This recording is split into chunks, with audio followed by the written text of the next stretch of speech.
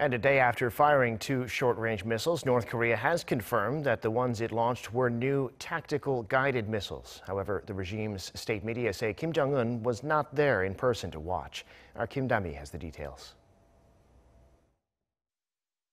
Confirming its first launch of ballistic missiles for about a year, North Korea said Friday that it test-fired new tactical guided missiles the previous day. The regime's Seoul news agency reported that the North Academy of Defense Science conducted the launch of two missiles that accurately hit the target set in the sea some 600 kilometers off the east coast. This is a further than Seoul's Joint Chief of Staff's analysis of 450 kilometers. Without specifying the projectile type, the North called it a weapon system with an upgraded warhead weight of 2.5 tons. Unusually, North Korean leader Kim Jong-un did not oversee the test. Instead, the vice chairman of the Central Committee of the Workers' Party, Lee Byung-chul, watched over Thursday's launches.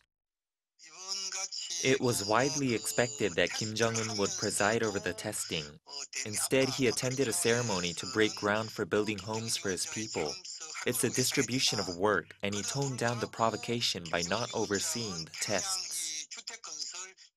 With the Biden administration due to unveil its North Korea policy in the coming weeks, these latest launches also came just 4 days after the regime fired two cruise missiles into the West Sea.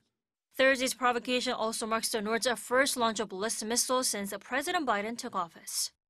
Kim Dami, Arirang News.